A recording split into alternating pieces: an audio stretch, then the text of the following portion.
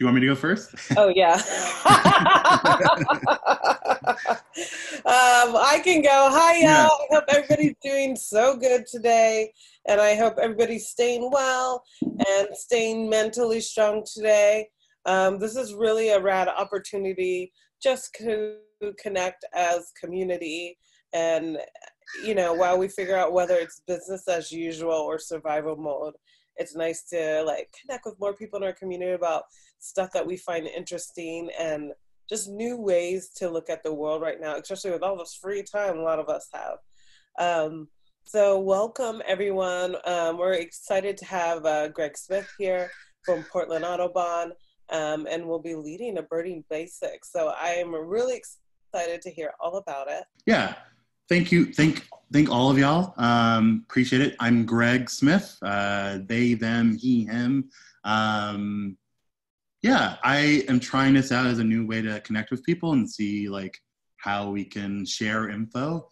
I turn to birds most often when I'm looking for places to kind of gain some mindfulness and connect with outside. And I think hopefully there's some solace in going outside and staring at a downy woodpecker do its thing for 5 minutes and realize that natural rhythms are still going on. Despite everything else around us. Yeah, I guess I will introduce myself a little bit and kind of let's see how this platform works. I had some ideas of maybe since it's a small group, not putting everybody on mute, or if you want to go on mute, go for it. And maybe opening it up if Greg, before you continue, yeah. I'm gonna unmute Marisha if you want to introduce yourself. Sorry. I'm gonna try to unmute you. But it doesn't look like it's working. Marisha made a note to everyone in the group chat that her mic isn't working. I see. And a bit of an intro there if you open up the chat on the bottom. Yeah. So Marisha goes by MJ, pronouns she, her. And I'm going to read in first person. I'm actually really interested in what a virtual birding lesson looks like. I work for Holt Arboretum, and this could be transferable to some plant tours we're hoping to do. And I love great blue herrings. That's awesome. Yeah. Thank you. Thanks, MJ. Right. So, yeah, I'm thinking as right now, and Mercy chime in. If you have a question while I'm going through my things, maybe just a little hand point, or a little raise of the hand, and I'll pause. If that seems a little chaotic, maybe just writing questions in the chat, and at the end of it, I can get back to it. And yeah, I think anything else, Mercy, as far as that kind of clerical stuff to make this run as smooth as possible? I think that sounds great. If you have background noise, just mute yourself till then, because I'm going to mute myself because I'm sitting next to a window. And then, yeah, you could do the hand raising and also write something in the chat. And Greg, are you able to see the chats? I am not right now. Do you see at the bottom of your screen, does it say manage participants? Ooh, let's see. Oh, because you're in your slideshow. I'm on my slideshow, yeah. Okay, no worries. How about I help you out with the questions on the side? Does that sound good? That sounds so cool. Okay. Yeah. All right, take it away. All right. Where to begin? I think I just wanted to start off with introducing myself and how I've entered this world of birding and birds in general. I am originally from New York City. I grew up in Queens and kind of lived in a city where it doesn't seem like nature's a little bit put back or it doesn't exist there. And I went to zoo camp as a kid at the Bronx Zoo, and that kind of blew my mind. And I was like, wait a minute, there are birds absolutely everywhere. And where this park is, it's at the tip of New York City State. The Bronx River flows north-south, and it's the perfect place for birds traveling throughout migration. So when I was there as a kid, you would just see tons and tons of birds out there. So I know my first birders often talk about the first twitch bird, the bird that got them into birds. And for me, it's a bird called the tufted titmouse. We don't get them on the West Coast, but they occur on the East Coast. They're related to chickadees. And that kind of did it for me. In high school, I did an internship at the Bronx Zoo again for like all 4 of my years there. I went to college in Maine and then got into seabirds. So for the past 10 years, I've been working as an avian biologist, mostly working with birds that have webbed feet, nest in large colonies, and feed their chicks tons of gross fish and poop all over you. So that's been a lot of my life, is being covered in guano and measuring chicks and identifying birds on the fly. So that's kind of my thing. I've been doing that for about 10 years now. And past couple of years, I've been working with Wild Diversity in Audubon on ways to kind of reach communities that are often left out when it comes to wildlife conservation and in the sciences. I've worked in the field for like 10 years now, and I've only worked with one person of color throughout that entire time. So I have realized how important it is to kind of reach out and reach new communities, because yeah, this is something we can all enjoy. And it's changed my life tremendously.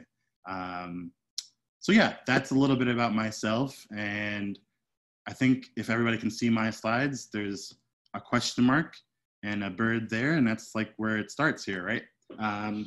So for me, the first thing I think when we want to think about, what the hell is a bird? What are they doing? Why are they there? Are they dinosaurs? Are they not dinosaurs? What, really, huh? Birds are, believe it or not, the closest thing that birds are related to are crocodiles. They are both pterosaurs or pteropods, and they are the closest living relatives to dinosaurs. So it goes dinosaurs, and they're the most extinct dinosaurs that still exist at this point in time. So really ancient class of bird organisms, and yeah, they've been around for a really long time.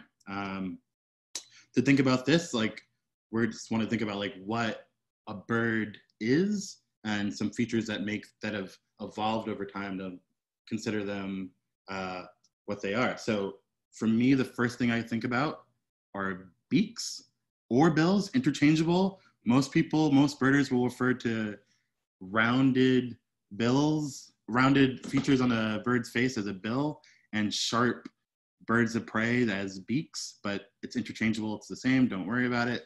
This is a roseate spoonbill, and it's got a highly evolved bill that's used for wading and foraging through thick, murky salt marsh looking for invertebrates. So it's evolved this highly unusual bill here. Bills and beaks are really important for birds because jaws in general are a lot heavier. So everything about a bird is evolved to allow them to be lightweight and be able to fly. So these are all features that are really important to them. So bills, beaks, way lighter than having a jaw full of teeth and solid hollow bone. Another feature are feathers. Feathers are modified scales that birds have and often lead to, in cases of this king of Saxony bird of paradise found in New Guinea, they can lead to crazy ornamentation that happens when sexual selection goes haywire and goes crazy there. So it's a nice feature of them. It also helps with insulation, and it helps, another lightweight thing that helps them fly. So another crucial thing for these birds here. Let me know if I'm talking too fast. I tend to do that, and I tend to be a mumbler. So give me a little like, slow down, buddy. So moving on here. This is a wandering albatross, and the other thing about birds is our wings. This bird has the longest wingspan of all the birds out there. Albatross are in a family of great wanderers. They'll feed their birds. There's colonies in Hawaii. They'll come out to the west coast in Oregon Current and feed out here, and then go right back to the colony in a single flight. So wings are really important for a bird, and they're bipedal nature. So you won't find birds kind of haunching on their front four wings and walking on all fours. Bipedal nature of the birds. You'll see birds hopping. Some birds skulk like starlings and whatnot. So wings, bipedal nature, another kind of important thing. Another thing that I probably haven't mentioned are eggs. All birds lay them. And all birds have special adaptations as far as the amount of time it takes to incubate those eggs, the amount of time it takes to raise the chicks once the eggs are hatched. But all that happens outside of the bird, and it's incubated that way. These are common murre eggs. Common murres are these black and white seabirds. They nest on cliff sides, and they nest right next to each other. So on a cliffside right next to each other, and they lay one egg. And in a colony that large, it's really, really hard to come back to a nest site, especially if they just nest on bare cliff face, to figure out which egg is yours. So this is a photo showing that variation in egg shape, egg color, and egg style. So there's some with like these really obvious splotches, some with these like wiry marks on it, and then I worked on colonies where you've had blue eggs, and then there's colors all the way out to pink and like dark or even white in some cases. Also, you can look at the elliptical nature of this egg. So they nest on cliff sides, and you know those punching clowns that people have that like kind of bounce around and have that shape there? You can pull that shape, and once they get knocked around, they, instead of rolling over, they just kind of hold that position and roll back and forth. So it's another adaptation that's evolved to make sure that these eggs survive on these like extremely sheer cliff sides here. And we have a question from Michelle going back to the jaw bill anatomy and the scales into feathers. What are some other research you recommend to learn more about these adaptations? Yeah, at the end of this slide, at the end of this presentation, I have a bunch of books that I have really do go deeper in depth. I also hope to be doing another session like this where we get into like taxonomy, evolution, look at different clades and how birds have evolved. But for right now, if we want to answer that question, two books that are really great. There's Frank Gill's book called Ornithology, capital all caps. Then there's another book called The Manual of Ornithology, and that's kind of like more like a workbook that a lot of universities use for like ornithology classes. Cornell Lab of Ornithology, which is like the go-to resource for birds. They have a handbook for bird biology, and that's a great resource as well as far as getting like a deeper understanding of like how these adaptations have evolved over time. Yeah, so let me skip back to things on here.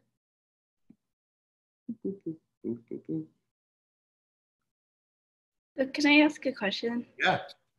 So this bird, sorry, you were saying that these long things coming out, those are feathers that are like, they're just kind of on the head or down? Yeah, there's, let me see if I can escape from this. So all these birds in the family Paradisaceae, they're birds that have evolved in Papua New Guinea and west eastern parts of Australia, if that makes sense. I think so. And they've existed in a world where there's very few predators and very few and an unlimited amount of food. So those two things tend to be really important factors for like sexual selection in general. And when you get rid of those things, other things become important. So in this genetic population, mutations have evolved where females of the population find, you know, that one male over there has got this nice little weird plume. I think I'm going to decide to mate with this one. And in that population, especially small and isolated, that kind of trait can go crazy. So I would spend some time after this, since we all have a ton of time, just go online and look up birds of paradise.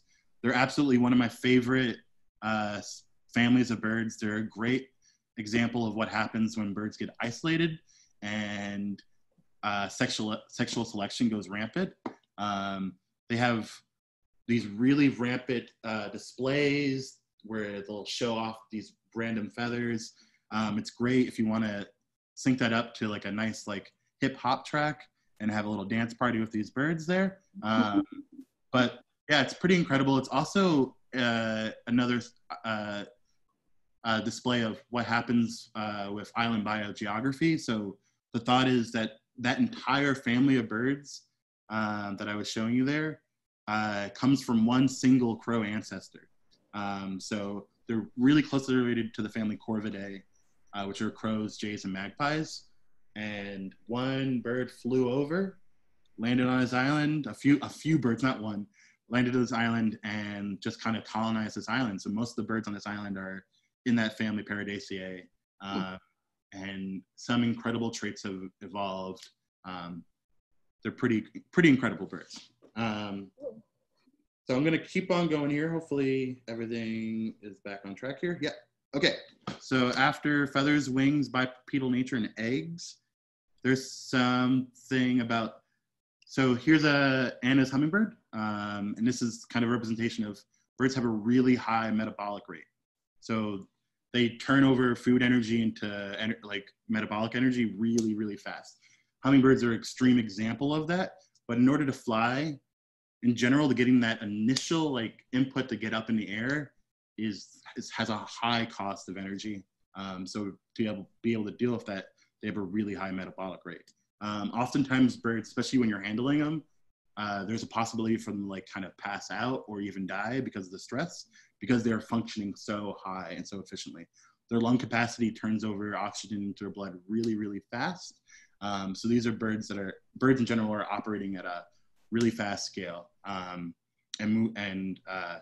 So they have a really high metabolic rate in order to fly again. Again, the thing I want to hone in on here is that flying is mostly key for most species of birds. Moving on, there are 2 points of interest here as far as bird anatomy that we don't often see because it's on the inside of a bird, do we? That help them fly and help with muscle attachment and help deal with elevation changes as they fly through different latitudes or different elevation. Right here, can you guys see my cursor? So right here is the furculum, and it's the wishbone on a bird, and it's like runs right here. And then this part here is called the keel. And these are great spots for muscle attachment on the breast. So these points of attachment for muscle are really important to be able for birds to like flap those wings and get those wings going. The furculum also helps with keeping the cavity and the membrane that covers their internal organs intact as birds put the high stress of flying on their bodies. The other thing here that I can show here is birds have hollow bones, another way to cut out on weight and be able to get up in the air a lot easier. So if you look at the human bone here, it's really dense. There's bone marrow right in there. And on bird bone, there's all these random trusses that run across that provide really strong structure, but give them the ability to be really light as well. So those 2 things are really important for birds here. So I think right now I'm gonna, Mercy, how do I turn over so people can see me? So you're in shared screen mode. So if you want to go back to your shared screen button at the bottom center, and you might go back to your, are you still on your PowerPoint? Go back to the Zoom. There you are. That was me? There you go. Yeah. Okay. So here's a little break from the PowerPoint. Just to talk about some equipment you guys might need. So the next thought, so now we know what birds are, kind of, sort of, is to think about what you need when you're going out and about. And these are binoculars. I have a pair that so I don't really think that people need like the most expensive binoculars. Also, shout out to Mercy. Mercy's got a binocular library at Wild Diversity that people can kind of borrow binoculars and use that out for a particular point in time. Is that right, Mercy? Yes. Yes, no, and maybe. Yes, no, and maybe. Yeah. Right. I guess not for now, but yeah. Yeah. But yeah, there's opportunities to kind of borrow those binoculars as well. I have a pair of binoculars that are 10 by 42. That first number represents the number of magnification you're getting. So it's 10 times what you would be seeing with the naked eye. And then the 42 is the number of the size of the diameter of the lens of the binocular there. So that's the bigger the diameter of the lens, the more light that you allow in. So 42 is usually the standard. I have a higher magnification, but so I go by 10 by, because I usually work in places where I'm birding in open water or birding mud flats and whatnot. So I want more magnification because I'm dealing with birds at a higher distance. Most people that are birding in your backyards or out in the forest or any of those like common places, they're using 8x42s, and those are perfectly fine. I think that range from either 7 to 10, but always 42 being the millimeter lens length is the way to go if you're thinking about binoculars in general. You can find some really good pairs of binoculars for like under or around $150.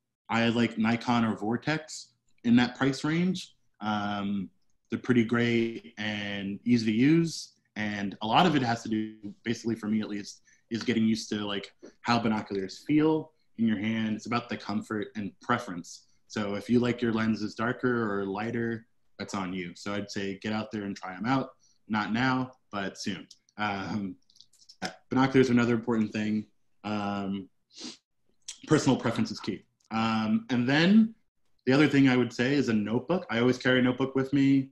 Helps me keep track of what I'm seeing. I also sometimes draw sketches or take notes as far as what I'm seeing out and about. And then the biggest thing are field guides. I was born and raised a Sibley's boy. So Peter's Sibley's Guides to Birds. Let me see if I can grab it. I'll be right back.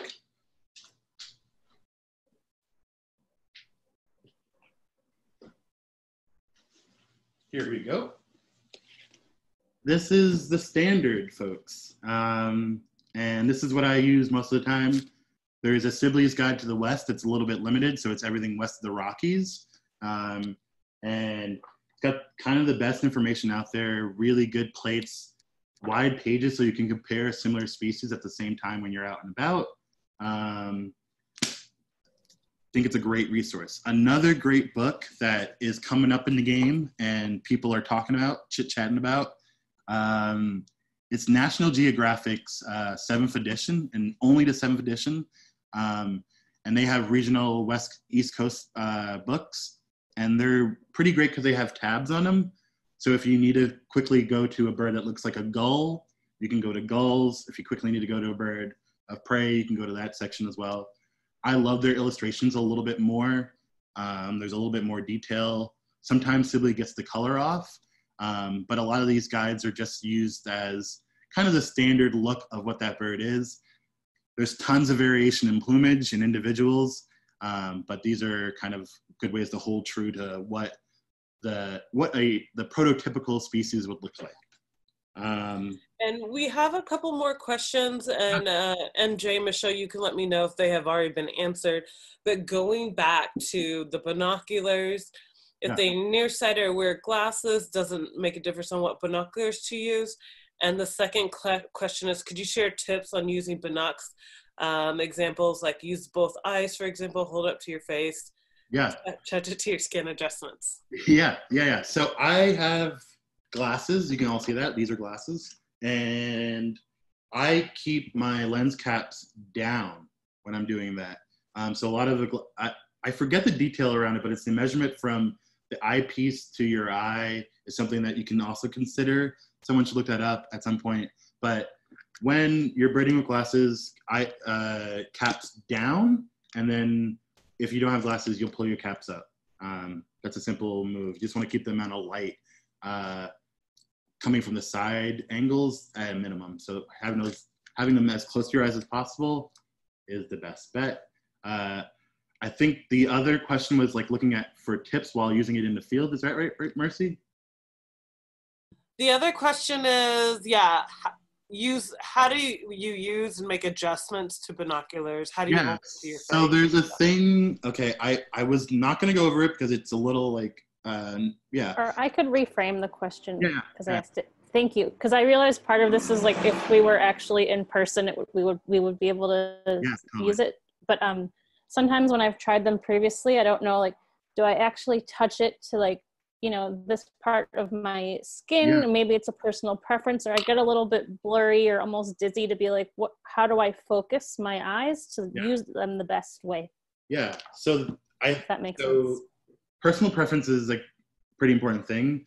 Just trying to figure out how it sits on your eyes is important. I think, again, keeping the light out from the side will help tremendously. There is a thing, and I don't know how this is going to translate via this conference call, but on binoculars, if you guys can see this, can you see it? There's a bit of a dial here on the left side, and that is called your diopter. And it helps kind of focus the binoculars towards your eyes. And oftentimes when I take people birding, we'll adjust that as soon as we get out in the field.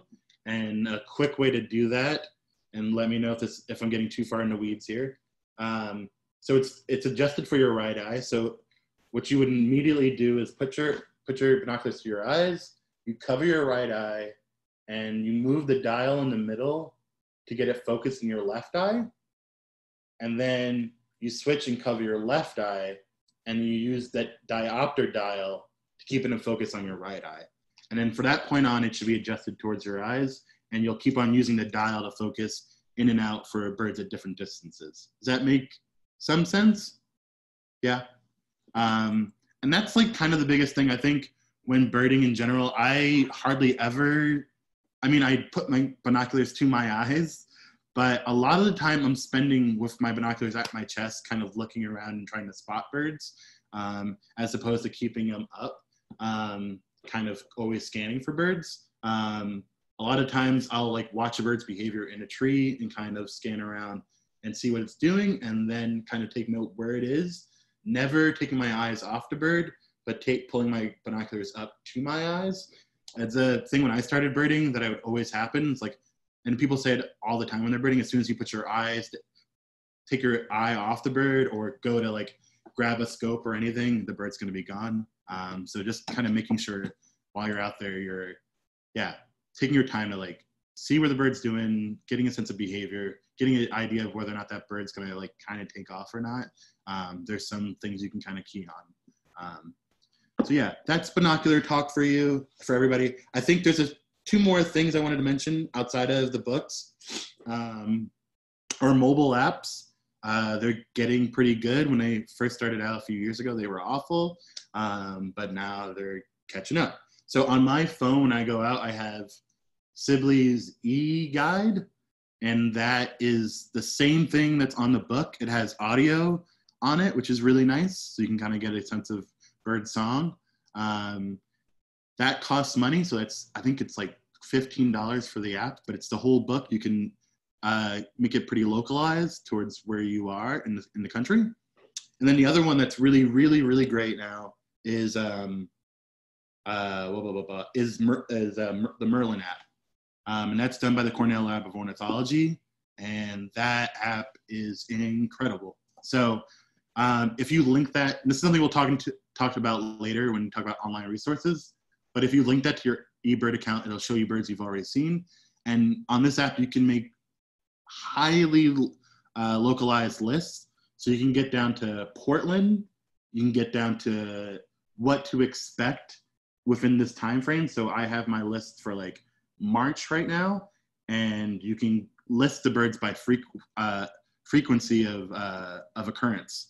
So you can have your section of ducks, and it'll be ranked by the most common duck down to the least common duck, which I think happens to a lot of birders in general, is that you want to jump to the most rare thing, and usually it's the most common.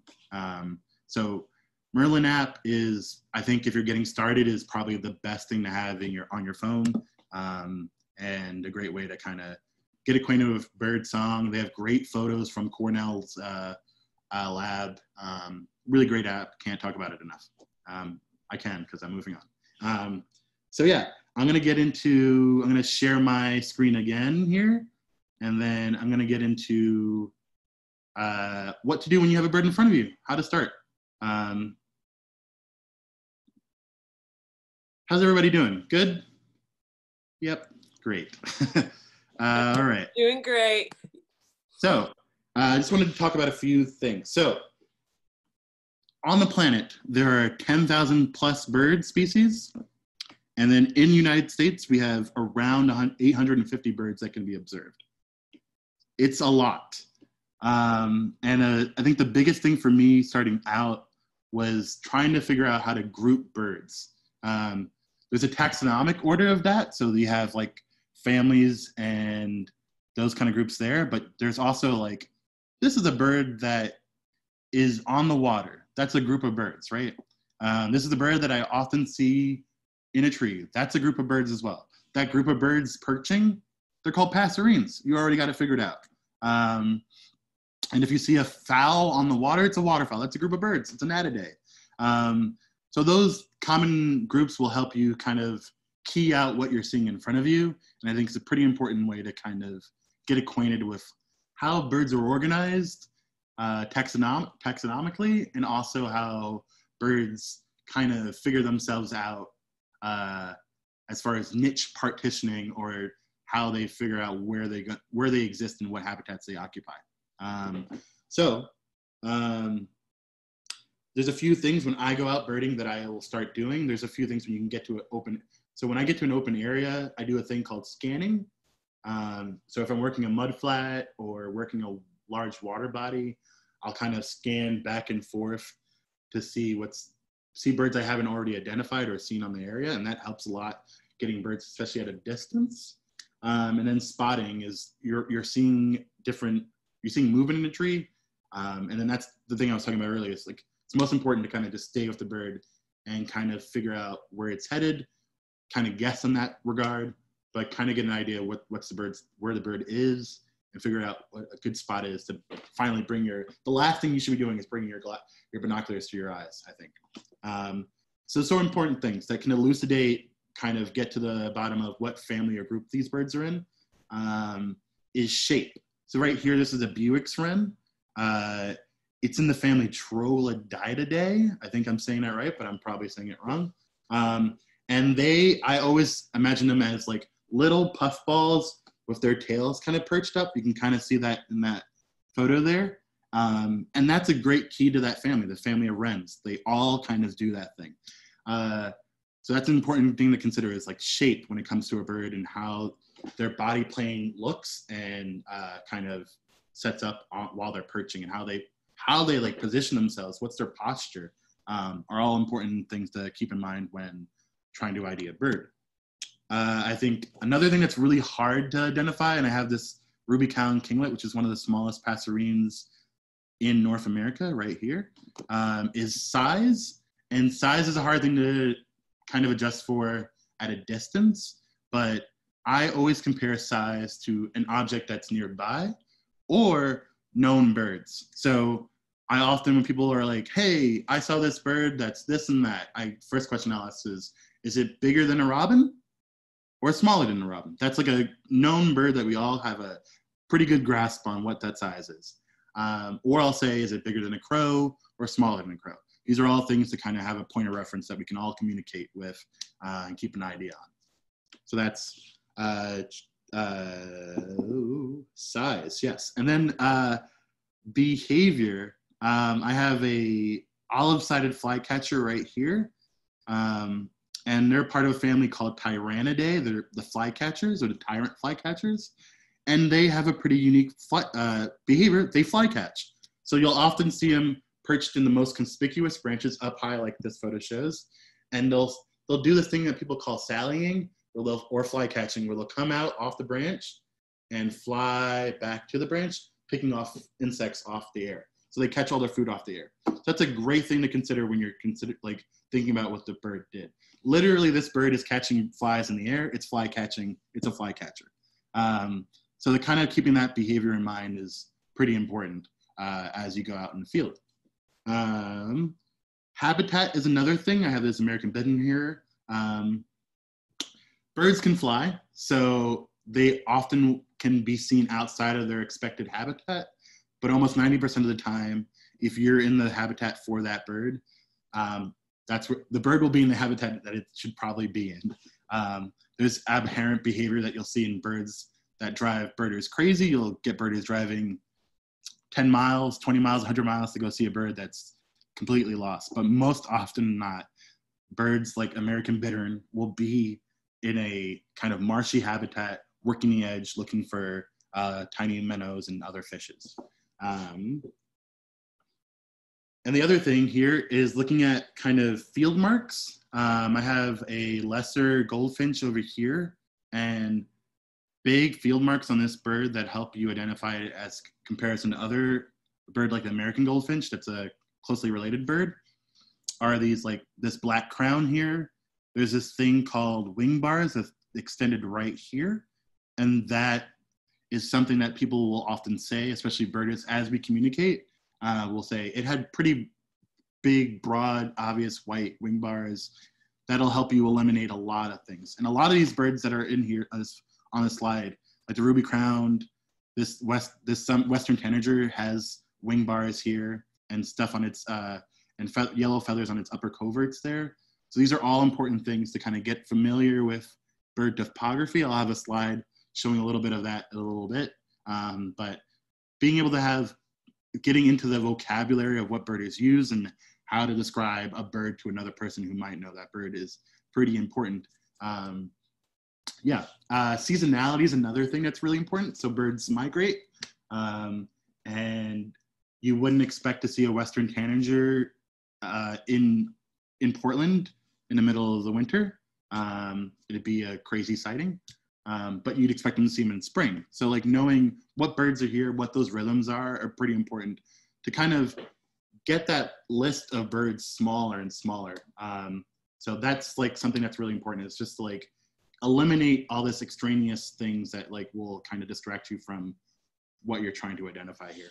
And the last thing, this is the last thing that I like when I started, maybe the first like 5 years, 10 years of birding, I like did not care about this at all, is voice. Sometimes it's important, and it is important. I will not eliminate that, but it's hard to like get that while you're also trying to do everything else. So for the like first few years of birding, I just like, I knew some birds, but like kind of didn't worry about voice until I got to handle everything else. But it's important. So American bitterns have this weird call. I'm going to try it. It's going to be like this, like, maybe I can play it. I will play it later. But it's got this glunk glunk sound. It's like this car keys dropping in a big puddle of water sound. And that is a weird sound for a bird to make. So if you hear any extremes on that voice side, that's something to take note of. That will help you kind of ID the bird. But if you hear a house finch call that sounds like kind of 10,000 different calls, it's not really going to help you at that moment, especially when you're starting out. So those are some things that I would consider, especially when going out birding. It's those kind of 7 things there. And then another thing is move like at a glacial pace when you're out in the field. Move so slow. People often talk about birders like moving at a birders pace. I went birding like a couple of days ago, and it took me an hour and a half to walk a mile. And it's just like moving so slow, being mindful, kind of taking in all your surroundings, and getting really like slowing down, I think is the biggest thing. You'll often hear birds like alarm calling, and you're not going to get that if you're kind of pushing through an area. So yeah, just keeping that mind, slowing down. Following sounds is another important thing. Like oftentimes you'll hear alarm calls, or you'll hear like jays calling, they'll fly over, but they're calling for some other reason. And oftentimes that reason is this: there's a predator. So when I first started birding, I found all my owls initially by just following crows. Shout out to crows. They like would lead me. They often mob birds of prey whenever they're in that area. There's an eagle here. This is I think a really popular meme for a really long time. Chasing a barn owl over here. Gulls will often do it as well. And these birds will alert you of like big birds of prey in their area. There's a barred owl at Fernhill Park that I found just because crows were going nuts. They'll often hang above the bird and dive at the bird, swiping back and forth. So kind of keying in on that behavior, being aware of that kind of behavior is pretty important to be able to find these like kind of cool birds of prey that you don't often get to see. That's one of my favorite things is to watch crows attack owls. Yeah. I mean, eagles and other birds of prey. It's really fascinating because they're relentless and it like never ends. They'll follow them forever, it seems like. They won't give up. Yeah, yeah. Michelle, I think you had a question? Yeah, I had a question. So this is my sort of nerd out section since I'm interested in the birds of prey. So it could be like a protective strategy. Is it that because the birds of prey could potentially eat the eggs or the young of the other birds, or what's going on here? Yeah, I think the biggest thing, so I worked on a seabird colony in the mouth of the Columbia River at East Sand Island, and it's the largest colony of Caspian terns, and they do the same behavior. When a colony of birds or a group of birds like crows sees a bird of prey, they'll all get up. So on a colony of Caspian terns, it's pretty incredible. A colony of 10,000 birds will flush up in the air. So their immediate response to this predator that could potentially eat them, predate on them, is to get up higher than the actual bird of prey to keep above it. That helps a lot of birds of prey like to come down on their prey, and it kind of makes it impossible to do that. The second thing is making everybody, all your cohorts that are also breeding with you, know that there's a bird of prey in the area. Just to like, hey, get on attention. There's something dangerous above us. And the third thing they'll do is they'll often just chase that bird of prey until it's out of the area. So gulls are really great at it. They'll go after after eagles across the island. Caspian terns will dive bomb them. They'll often defecate on the bird of prey. Oftentimes that's thought to like kind of loot. There's thoughts about the acidic nature of bird guano kind of degrading that waxy sheen on a bird's feathers to like, yeah, it's a lot to that, but that's a thought that people have. I don't know how much credence I'm letting to that, but yeah, it's a defense mechanism. It's a prey response to get above these birds of prey and chase them out of the area. So hope that answers the question there.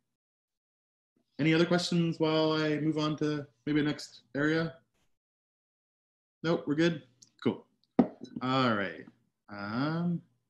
Okay, so here's a picture of a forest edge, and it means nothing to most people, but it means a lot to me. So this is a section where I'm kind of talking about like when you have those basics down, what other things to kind of key in on to make sure when you go out, you get the best out of it.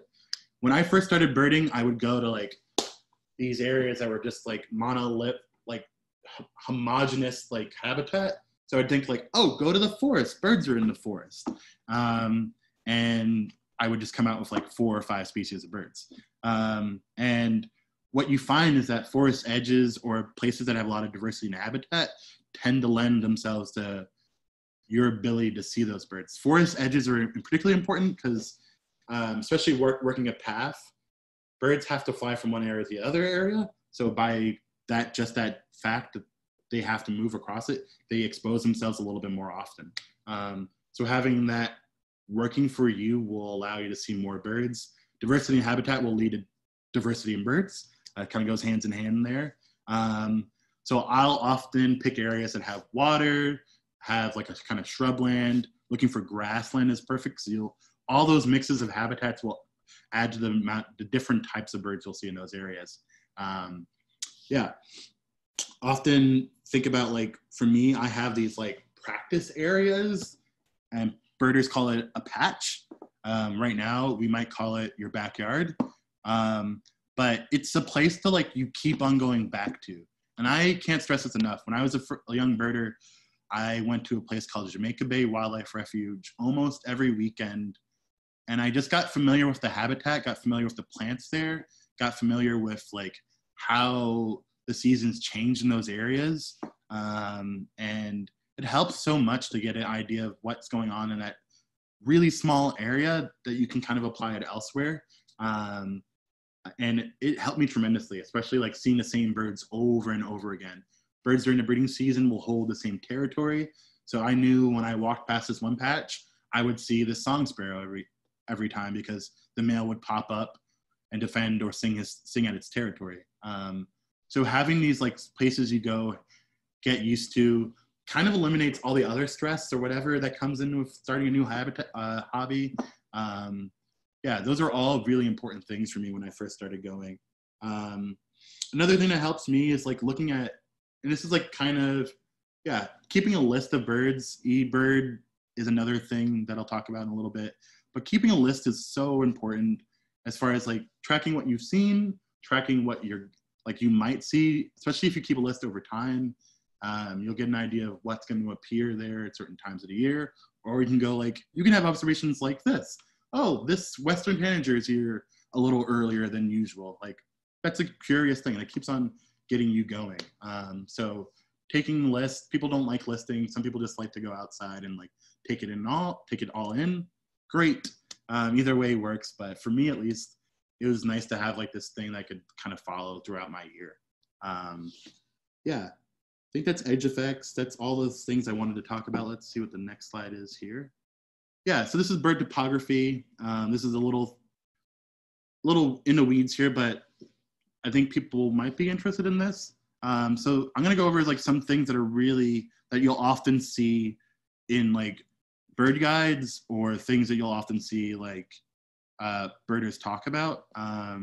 So this section here, the breast and throat, is often a thing people talk about. It's like there's a sparrow called a white-throated sparrow. It'll have white on this section right there. That's an important thing to consider. The nape is another thing that birds often have coloration or different patterns on, and that's right on the back of the neck there.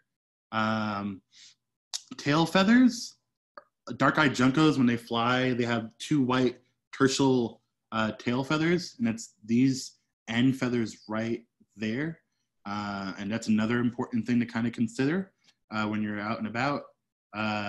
The rump patch, which is this here on a bird, or that there on a bird, is another thing that often will have either white or yellow or some sort of coloration. And that's another thing to kind of consider when you're out in the field and thinking about those kind of things. On the face of a bird, the beak, obviously, beak or bill, but there's a thing called the supercilium, which is this line right here above the eye. And on a lot of sparrows and on a lot of birds, there's some sort of marking that runs across it, or runs right through the eye, which is the eye stripe there. Those are both kind of important things to look for. On a lot of sparrows, this part right here that I'm running over is called the crown stripe or the lateral stripe. And that's another portion of a bird that will often have some sort of coloration. Like on the ruby crown kinglet, there's that crown that runs on the crown there. That's another important spot. Eye rings. Oftentimes birds will have a ring around the eye and some sort of coloration. In some warbler species, literally identifying them is whether or not the eye ring is broken or not. So that's an important thing. So birds will often have a white eye ring, an obvious eye ring, or some sort of coloration around that eye to like give you some clues as to what it is. Especially once you start getting into like families like flycatchers or sparrows, where there's there's people describe like the yellow wash on the lures will distinguish Savannah sparrows versus the other sparrow, and you're just like, what are we talking about? So those things are kind of cool things to kind of key in on and keep an eye out when you're out in the field. Cool. I wanted to give you folks some 13 species that I kind of looked up on eBird to that have the highest frequency, and birds that will like. These are 13 birds. I have like 15 because I can't help myself. Obviously, I have a lot to say. But these are birds that like I have like nailed down. I think most of us might already, but I have nailed down. So like when I get out in the field, I don't even need to bring my binoculars to my eyes. I go, that's a song sparrow. I know that call. I'm moving on. But I'm out to get something different today. You know, and these birds you will often see on every time you go out in the field. All my lists this year have an American crow on it. So that's a species to kind of get down. I think we all kind of have crows down in our back pockets. Yeah, another one is a song sparrow.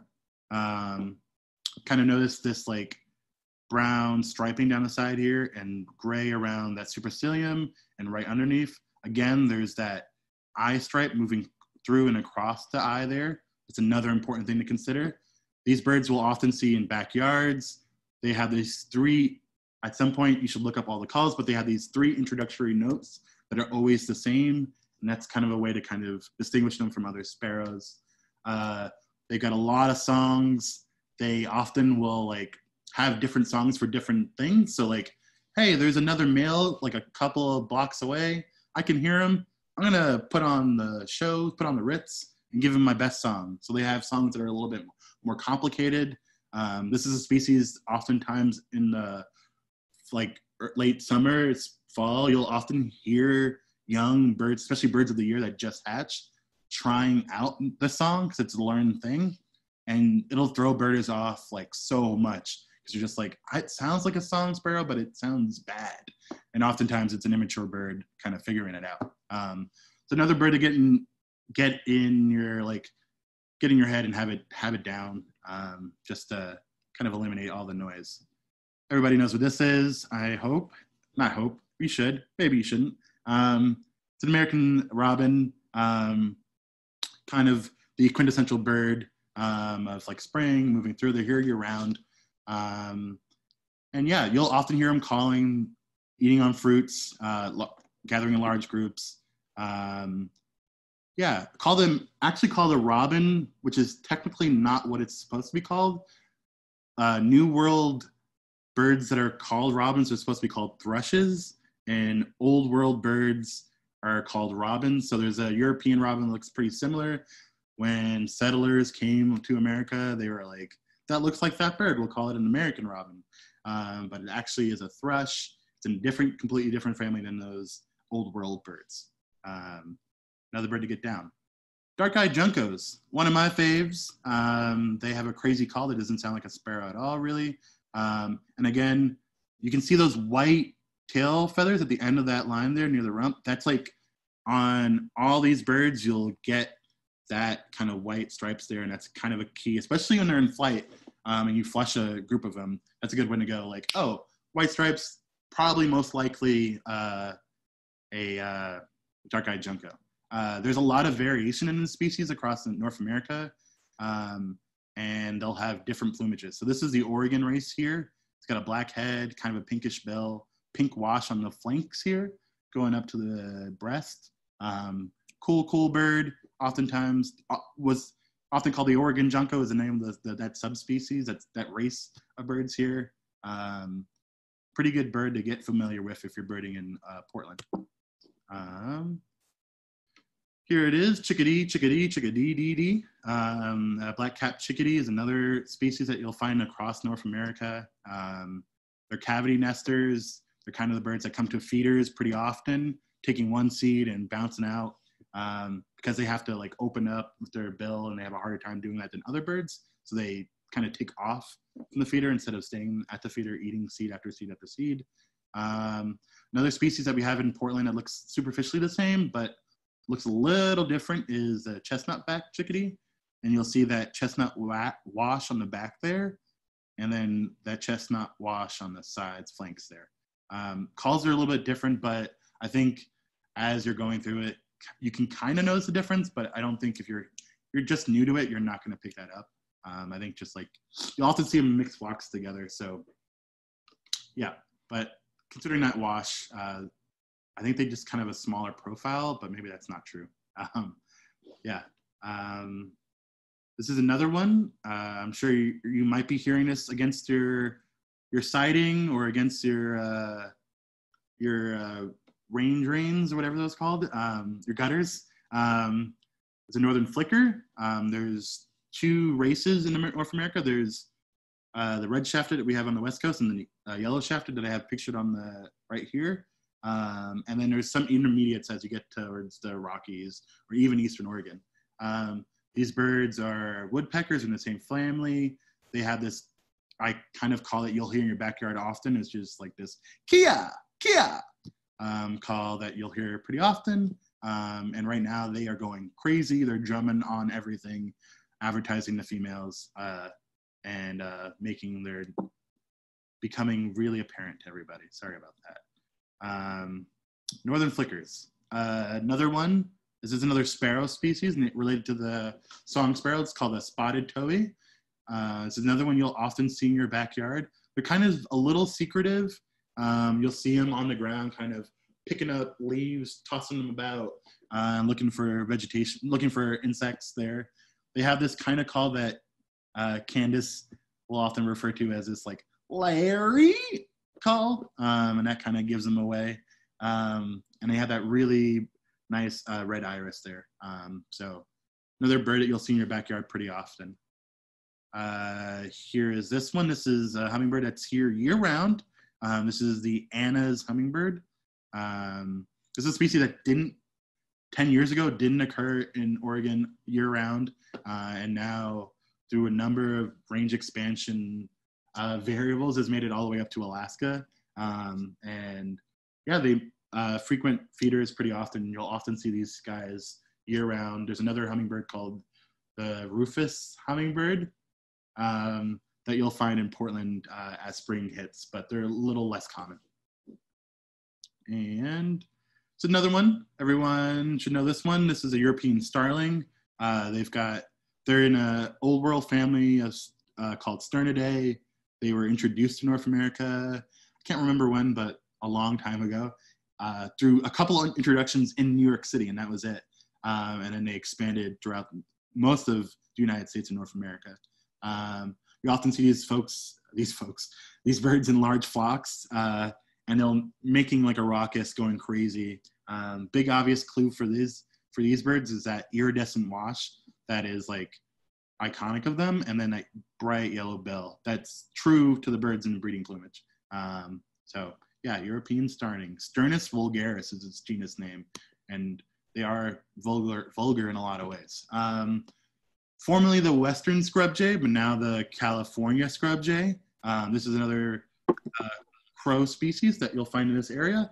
And yeah, it's a bird that you'll often see in your backyards, kind of going crazy, chasing. I've often seen them following squirrels as they catch their food and go after the cache that they just deposited. So pretty smart, very intelligent birds. They're in that crow family, the smarties of the world. This is another one. This is the house finch. These guys you'll see often. This is the bird oftentimes people will say, I can't believe this bird. It looked like this. It had this and that. There's a lot of features on this bird. They have variation in their plumage, so you'll see them in yellow or this like kind of purplish hue. And they occupy a lot of your backyards. And there's a lot of variability in them. They're hard species to kind of nail down, but looking at that thick bill there and noticing that washed, how it stops kind of at the breast there is pretty important to consider, especially because there's another species that looks pretty similar called the purple finch that, in my estimation, I can see a bird with a sharper beak and then more purple on its body than the house finch there. Those are the nuances that you'll get as you keep on practicing, but it's just another species to be aware of that you can confuse that bird for. But it looks like it's been washed with like Kool-Aid or something. Yeah, like some sort of high quality Kool-Aid. Coming in hot here, we got the mallard. Everyone knows this dude. Fun fact about a mallard, that quack quack that we always hear, you know who makes it? The female. Boom, boom, boom. There it is. So moving past that one, that should be an easy ID for most people. In Oregon, we've got two of these folks here. We got the Canada goose here, and then oftentimes in winter, they become a little bit more less available or less frequent, is the cackling goose, which is this really diminutive size Canada replicate, a bit of a mini-me here. So they look superficially the same. The calls are a bit different. The Canada goose has a honk, and then the cackling goose has got this like kind of laughy call. Not quite like that because I can't do calls. But two species to kind of be aware of while you're out birding there. And these are my miscellanies. I couldn't stop. I can't stop. I won't stop. Steller's jays, you'll see in parks around Portland, especially Forest Park. Sometimes in your backyard, if you have like a lot of softwoods in your backyard, Another species to kind of be aware of. Great looking. When I came out to the West Coast, that was the bird. It was like, what? Howard, you have a crest and you got blue there, and it's like a midnight blue. What's your deal? Bush tit is another species. You often see these, like, we'll often say, like, you never just see one bush tit. You'll see, like, 15 to 20 is usually the estimate I give. You'll see them in large flocks. They kind of move in, like, this, like, school of fish kind of manner. You'll often see them at feeders. This bird with the light iris here is a female. The males have this all dark iris. So there's sexual dimorphism in that species, and it's just that eye, basically. Another species I referred to earlier is the Bewick's wren. This is the West Coast counterpart of the Carolina wren on the East Coast. And you can see that broad supercilium right above the eye. And they have a great call. They'll often be aware of you before you are aware of them. So that's one of the birds that will give you clues to their location pretty early on before you even spot them. Good bird to have in your back pocket there. And then lastly, the ruby crown kinglet, I showed it earlier with the ruby crown on top. Look at that eye ring that's broken up, see, key to identifying, and that wing bar. Really small bird, one of the smallest passerines in North America. And they're kind of a bird that does this fly catching thing, but they're never in the same spot. So they're one of the birds that I wouldn't say hate. Hate's a hard word, but there's some annoyance with them because they'll always get me to look at them because there's so much movement going on. And it's always the same bird that I was just IDing. So they're always, that's kind of part of their behavior is to be like over here, over there, because they have a high metabolic rate and they need to keep on eating. So those are my maybe 15, was that 15, 16, maybe 17 birds that you kind of, I would think are good birds to have in your back pocket, good birds to kind of study up on, and definitely birds you might see in your backyard. Yeah, I have a backyard list right now going, and I think I'm around like 33 birds. So not bad for right now. But yeah, keeping that list going, especially for your backyards, and we have tons of time right now to do that kind of thing. Pretty cool thing to keep up on. Let's see where I'm at now. Okay, I think I'm almost wrapping up. How's everybody doing? Good? Yeah, great. Let's see where we're at here. Okay, so we're all home now. We're stuck at home. So there's a few things that I love to do. Reading is one of them, and these are like 10 books that I have in my house right now that I really love and I wouldn't give them up. I would say that. I would not give them up. So it's Cornell Lab of Ornithology's Handbook of Bird Biology. It's a textbook, but there's a lot of information, especially if you're just like, what is the deal with different incubation times for birds? What's that all about? You can find out in that book there. This book here, the 500 Most Important Bird Areas, when we get out and about and be able to travel, hopefully. This book is great, especially if you're going to a new state to find places to go birding. That's like one of the hardest things it's a hard thing to find out. But having this resource there, you can kind of read up, know what to expect there, kind of highlight species for each area. Incredible book for me whenever I go somewhere else. And so that's a great book to have if you're traveling around. Manual of Ornithology, this is like Proctor and Lynch they're OGs of the ornithology game. And yeah, this book is like what most ornithology textbooks will go with. There's Frank Gill's book that I mentioned. That book's got a barn owl on it. It's all black and it costs like $1 million. This book is a lot less expensive and has some of the same information. Lots of anatomy, they get into evolution structure of these birds, and yeah, great book for detail. Pete Dunn's book, Hawks in Flight, great book. Especially hawks in general, when you're IDing them, they're at a distance and you're looking for like a few clues. Like there's white on the end of the wing and there was white underneath its rump. That's like all you're gonna get from a bird at like a few miles away. At a distance away. So yeah, that's another good book for people. Some of the books that are a little more like, here's what's the life of birds here. The Seabird's Cry is a book I love. I'm a seabird biologist, and it's a great approach to like kind of understanding that group of birds in general, what makes them tick, why do they need to nest on islands, why are they seabirds, why do they have webbed feet, why do they do this thing where they sky point when they meet each other, what's that all about? Great book on seabird behavior. The Feather Thief is another book that I've like recently read that was pretty great. It's not about birds explicitly, but it's about fly fishing and these guys who stole some specimens from a natural history museum in England to sell rare feathers for fly fishermen. Kind of a intercross of like one of those like murder mystery podcasts about birds and nerdy stuff. So hobbies crossing with other hobbies is a lot of fun. Another book I will mention before I get going here is The Sibley's Guide to Bird Life and Behavior. That's a quick digestible book to have on hand when you're like, why did that bird make that weird sound? Or what were they doing over there where that one bird fed another bird and a worm? What's that about? Sibley's Guide to Bird Behavior will be able to help with that. So those are my 10 that I have that I wouldn't get rid of I'd sell them if you offered to write them out. And then some online resources here. I'm gonna escape here. eBird is my favorite thing. Can everybody see this here? Yeah, cool. So eBird's great. You can explore hotspots in your area. So if I type in Oregon, boop, boop, boop, boop, beep. Yeah. Ooh, slow internet.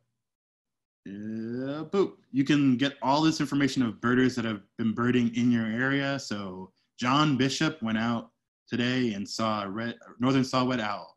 Like, pretty cool stuff. You'll get maps of where to go birding and local hotspots in your area. If you're like, I want to see a northern flicker, you can type in a species here, or what's a hawk cuckoo like? All birds around the world here that you can look up and kind of get an idea of where they are. So they have photos, and then they have range maps at the bottom here where you can find it. It's a bird that you can find in Korea and Japan, apparently. So great resource for me when I get bored and I'm like wanting to brush up on my birds. They have these photo quizzes down here. So you can kind of adjust the quiz for where you are and what time of year. I can't do that because I'm not logged in. But great resource for people. It's a great place to start your own profile. You can start your own profile and they'll compile like all the birds you've seen in the area and all the birds you've seen over your lifetime. Great resource to have, great way to catalog birds if that's something you want to do. Don't have to do it, not necessary. And then the other thing I wanted to show you is, especially right now, is Cornell.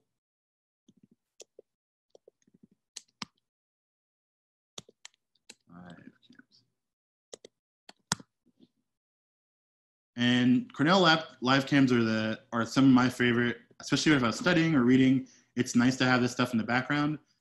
They have all these live cams from all around the world. Are you still sharing your screen with us? Am I not? No? No, yeah. We're looking at your beautiful face. Oh, hey everybody.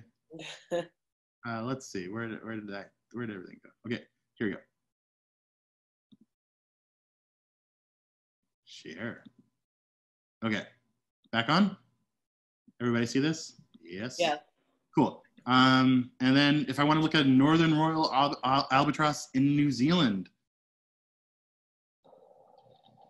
Live footage. That's a chick sleeping at its nest right now. This is a great resource for me, at least. So you get to, like, especially if you can't be there, you can travel, see these birds, and get, like, really cool ideas about, like, what their biology is. And stuff you wouldn't necessarily see while birding. They have a ton of cams. They have feeder cams.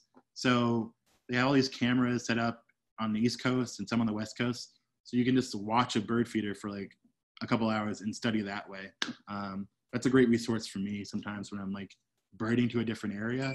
I'll go there and kind of get an idea of what's showing up there, especially this time of year. Great space to like waste some time or learn some things. I love it. And let's see, what do I have? That's all I got. Shout out to Portland Audubon. Shout out to Wild Diversity. Yeah, really appreciate this ability to like reach out with you folks. Thanks for being here and listening to me blabber. Yeah, I think if Mercy's okay and with time or whatever, if anybody has any questions, I can attempt to answer those. But yeah. Yeah, let's go to some questions. Thank you so much, Greg. This is really interesting. I feel like I'm learning a lot constantly from you. So yeah, let's go to a couple of questions, if anyone has any. Where's...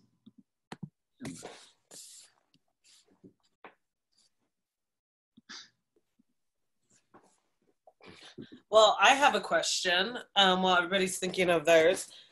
So what if we wanted to like have more birds in our yard? Ooh, yes. So I have a little bit of trees like situation. I have one big tree and kind of just like grass, a little garden we're getting started. Like, do you recommend making bird houses, bird feeders, hummingbird feeders? Mm-hmm. What can we do to lure them in for our cats? Just joking, not our cats. Oh man, I almost went on a rant right there. But so yeah, the biggest thing I think the biggest thing is putting out water. Putting out a shallow bowl or having a bird bath will get you the largest diversity of birds. So putting out a feeder will only get, if you put out a seed feeder, you'll only get seed-eating birds. If you put out a hummingbird feeder, you'll only get hummingbirds, right? But if you put out water, every single bird will come to that feeder. Fruit eaters will come to it, seed eaters, hummingbirds. Ways you can make that a little bit more attractive or adding motion to that water. So if you can like add a little like, even if it's like something that just drops water into it every once in a while, that'll get birds' attention. Having feeders is a great way. So to do that if you're not feeling the water thing, but having a feeder is another thing. I would say most seed eaters eat black oil sunflower seed in or out of the shell. And that's probably all you should be getting, especially if you're feeding seed, because everybody eats it. And then the other thing you can do is put out suet feeders. Suet is animal fat and worms or seed, depending on the mix. And that'll attract woodpeckers and insect eaters to your feeder, to your house or area, wherever you are. Again, a note on like distance between your house. So some people will have, so we're always worried about window strikes with birds. So having your feeder either really close to your window or like a good 10 feet away from your window is a good way to kind of minimize any of that potential of happening. But I would say if I had one choice of one thing to do, that would be putting out water. That's like the biggest thing. Yeah. Cool. Thank you. Mm-hmm. Anybody else? Candace mentions that Portland Audubon's website has some good resources on backyard habitat tips as well. Yeah. There's tons of resources out there.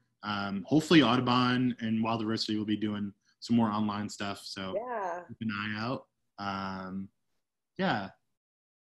If no one has any questions, I want to say thank you for coming here and listening to me. Let's give a yays to Greg for being so awesome today. Definitely appreciate your time. If you have any questions, contact Mercy. Mercy can give out my email to you folks. I don't mind answering questions outside of that. I think like the biggest thing sometimes with birding is that birders create this this is ours, you can't come in. And it should be for everybody. So if you have any questions, I'm more than willing to look at a weird blurry photo of a bird if you got one. So. Yeah, Greg's a great resource. I'm always making horrible bird calls to Greg and be like, so what was that? And Greg's like, I don't really. So maybe blurry photos will go a long way. Yeah. Awesome. Well, thank you so much for your time. Thank you everyone for joining us today. I hope you got a lot of good information that you're going to use, and we'll try to schedule something like this again. Cool. Appreciate it. See ya. You all take care of yourselves. Bye.